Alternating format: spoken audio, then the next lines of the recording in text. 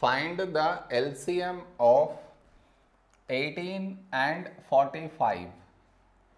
To find the LCM, first we should frame it in this way. See, that is 18 comma 45.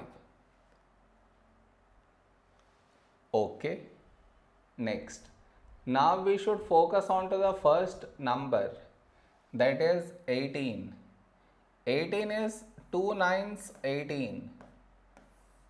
Now the other number 45. Here last digit 5 not even, so this number is not divisible by 2. So you will write down 45 as it is. Now here we have 9. 9 is 3 3s 9. The other number 45.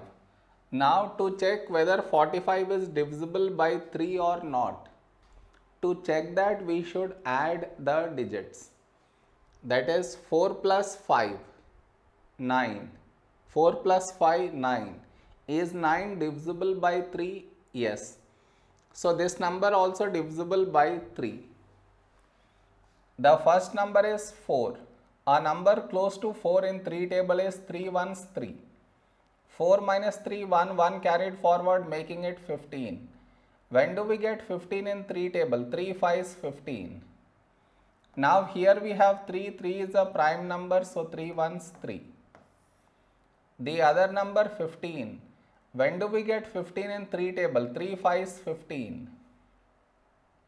We got 1 here, so focus on to the other number, that is 5. 5 is a prime number, so 5 ones 5. We got 1 in both the places, so our LCM is the product of these numbers. Okay, product of these numbers, that is 2 into 3 into 3 into 5.